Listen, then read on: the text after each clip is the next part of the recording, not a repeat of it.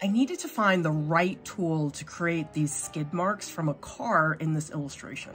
This is a painting of Beef, a show on Netflix. My first thought was that my kids had a lot of these old toy cars, and so I went down to our basement to see if I could find any. I found this box with tons of rainbow loom that my kids used to do all the time. I did find a toy car, but I was very disappointed. It didn't have any tread marks on the tires. I thought about yarn, but it seemed a little bit too soft. Then I remembered that we have a spool of twine. I rolled the twine into the acrylic ink, and it worked because you could see the texture, but the texture was super uneven. It looked very rugged, which is what I imagined the scene to be like. I wanted the scene to be the characters Amy and Danny being run over multiple times, and it worked